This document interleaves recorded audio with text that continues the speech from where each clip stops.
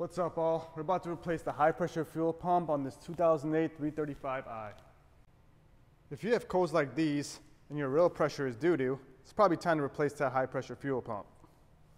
If you want more information on those codes, I have another video, I'll link to this one. But pretty much if your rail pressure is around 1500 or below under wide open throttle, it's not good. It should be 2500 to 3000 PSI, all right? We weren't getting that, so here we are replacing this high pressure fuel pump. So let's get started. Our first step is to remove this fuse.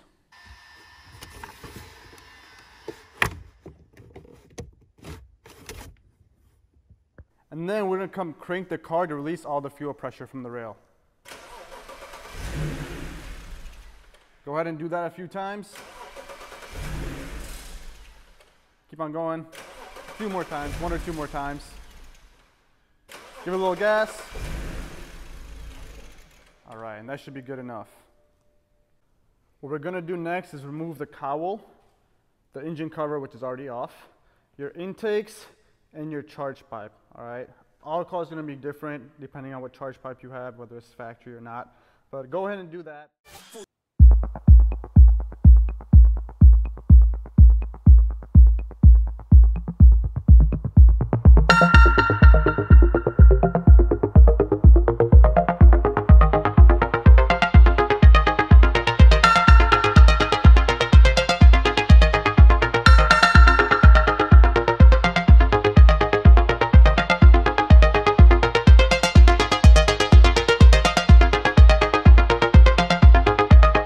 Battery terminal, just because the lines are kind of close to the starter, we don't want any shorts to happen. Obviously sparking fuel is going to cause bang. So we are now going to take off the 4 throttle body bolts, and there's also a little hose right here. You can move over a little more on the camera. To take that off, all you got to do is pinch the 2 tabs and pull back just like that to take that off. And just remove those 4 bolts. And I'm going to go ahead and do that right now.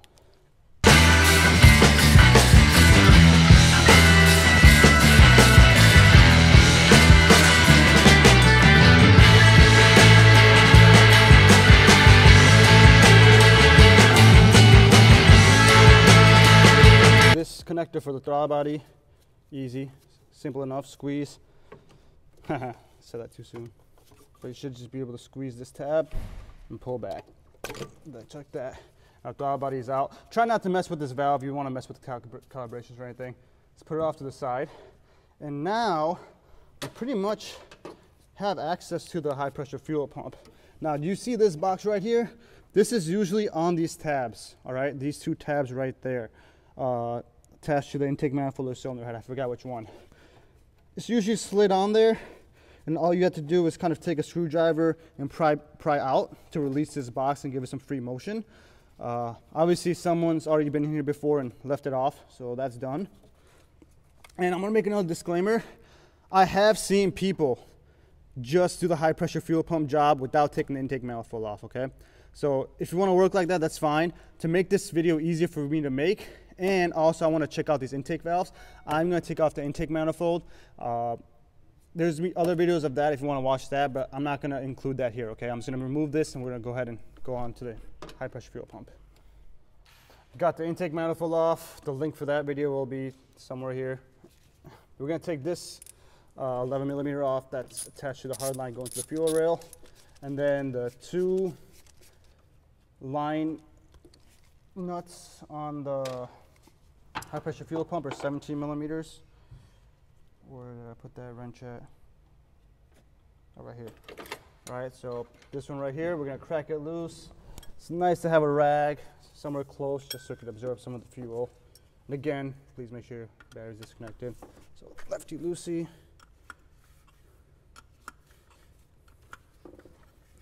All right. And if you come over here, that should be good enough for now. If you come over here, right over here, you have your low pressure fuel sensor. Don't think we have to disconnect that, but you do want to disconnect the high pressure fuel pump connector.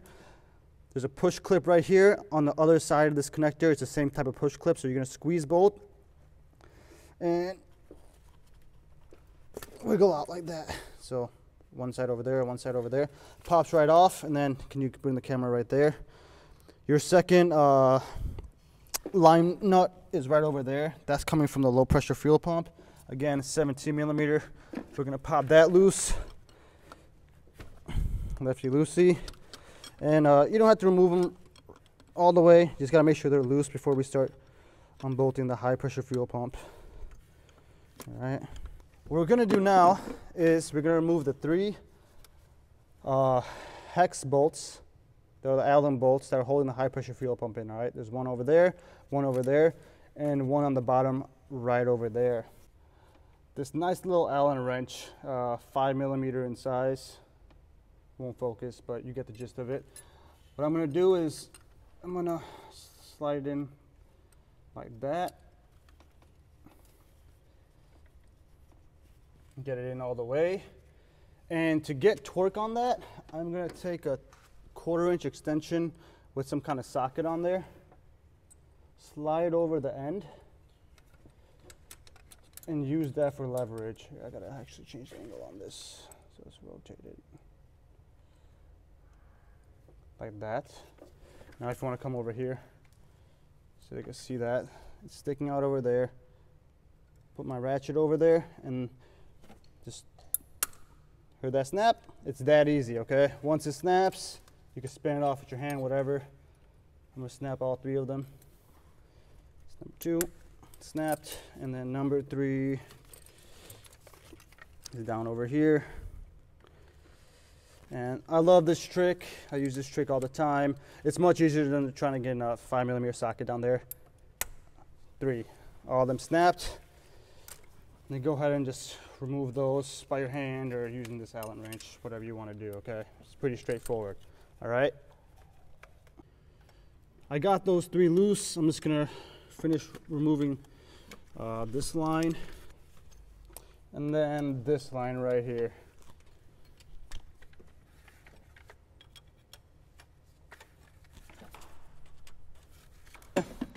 To get these bolts out quickly, all you gotta do is take your finger, just kind of spin them like that, pinch them and spin. It's much quicker than trying to use the Allen socket. I always say get the hard ones out first, so I'm gonna get the bottom 2 out first, then I get the top one out last. All right, got those 3 out.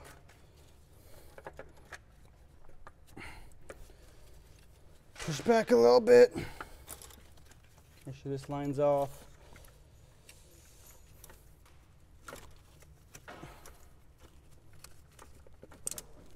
And voila, that line's off. This is gonna pull right out.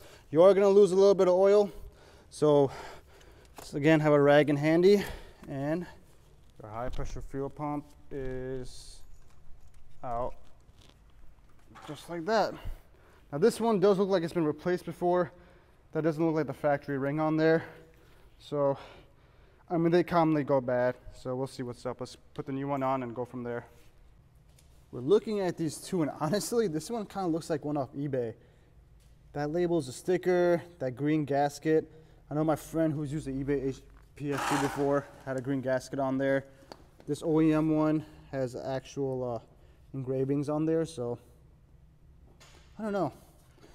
What do you think? Is this an eBay one? Put it in the comments. Let me know what you think. Some weird stampings on this. But anyways, that's how the inside of the little vacuum case looks. So you just gotta line up your new high pressure fuel pump similarly to that, approximately right over there. Make sure you got a good seal on there. I'm gonna reuse the stock one because I don't trust that green one now that I think there's an eBay pump that was on here. Okay, and then we're just gonna simply reverse the procedures. Line this back up.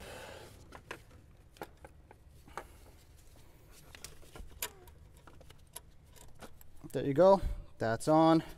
Put the 3 bolts back in, put the lines back in, and etc. everything, you know, then we put that bolt back in. We pretty much reverse the steps, so let's get to it. I just got these hand tightened. We're gonna keep it loose because we have to line up this line first. So let's get this line on, make sure it's going on straight. There she goes. You won't be able to get that line on if you tighten that up. Ask me how I know. Then we'll get the second line on the bottom right here. This one has a decent amount of play, so it shouldn't be too hard to line up.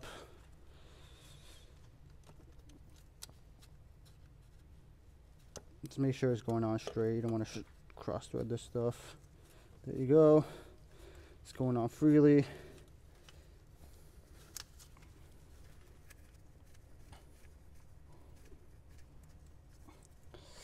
All right, that's good. That's hand tightened. I'm just gonna leave them like that. I'm gonna go ahead and tighten these up, and then we're gonna come back and snug these. All right, tightening up the last bolt here. Don't have a torque spec on this. Just make it really snug. Obviously, it's under high pressure and high load, so snug it up. Other two are already tight. We're gonna come and do a final snug up on our lines. Again, with these, you don't have to go super Superman on them, just snug. So once it gets super tight, maybe just like an 1/8 of a turn. That's good. Down here, same thing. Also, shameless plug. If you're installing a Helix, I have a video. I'll also link that over here. So let's just snug, just 1/8 of a turn, and that's it. All right. So put our connector back on. Right over here, I think it only goes on one way. Yep, it'll only go on one way. So this open side right there is going to be facing to top. Snapped in place. Put that bolt back on, and the high pressure fuel pump is installed. Reverse all the procedures. Start your car, put your fuse back on. Let's get it going.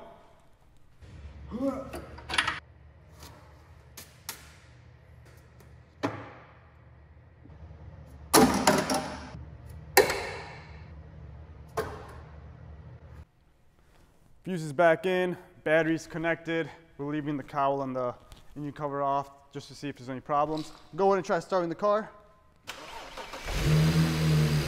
There it is. All right, that's all she wrote. We're gonna go take some logs now. You can turn it off. We're gonna take some logs. Let's see if it worked out. That's pretty much the end of the video. If you have any questions, comments, concerns, as always, put them in the comment box below. Again, I would rate this job about a 3.5 out of 10. It's fairly easy. Here it is, you know, straightforward, basic tools. So thanks for watching. Until next time, peace.